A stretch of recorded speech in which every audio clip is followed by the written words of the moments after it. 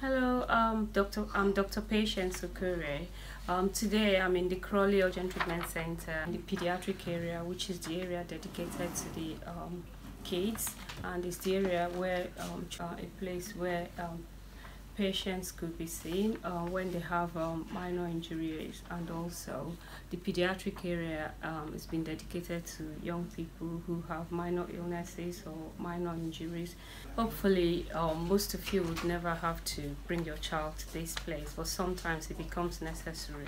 In order to inform your decision on how best to care for your child in the event of an injury, we have produced some handouts for parents and carers on how best to care for a child. These information leaflets have been produced as a guide for parents and carers to enable them take the best decision for an unwell child, be it talking to their GPs or attending the urgent treatment center or seeking urgent help as they feel needed. These information leaflets are available at the urgent treatment center.